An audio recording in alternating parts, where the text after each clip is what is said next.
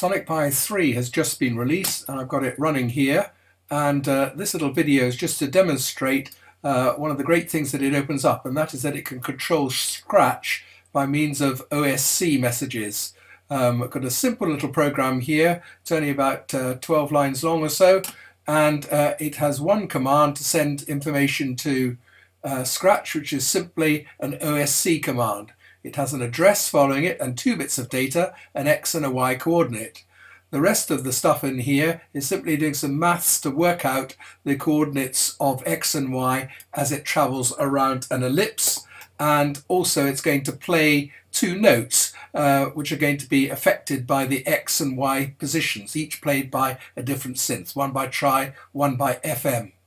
And Scratch is just normal, except that we're using one of the external sensors, and that is going to be provided by the excellent Scratch OSC Bridge, which is a little application which can receive external OSC messages from anywhere, and it can connect them to Scratch where they can be read by means of a variable.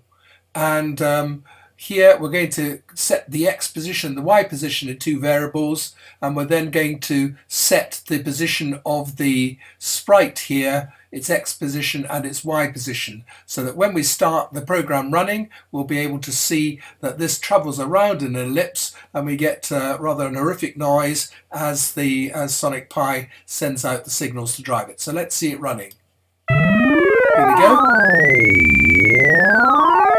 You can see all the OSC messages being sent in this region over here. You can see them being received up here by the Scratch OSC Bridge, and there's several messages that can be sent. I'm simply using the one that's prefixed by an address of /1/xy1, and that is the one which is going to be sent on to OSC, which is decoded here and here, and the values of the 2 variables, set X position, Y position, are shown on the screen here, and we set the position of this sprite to that.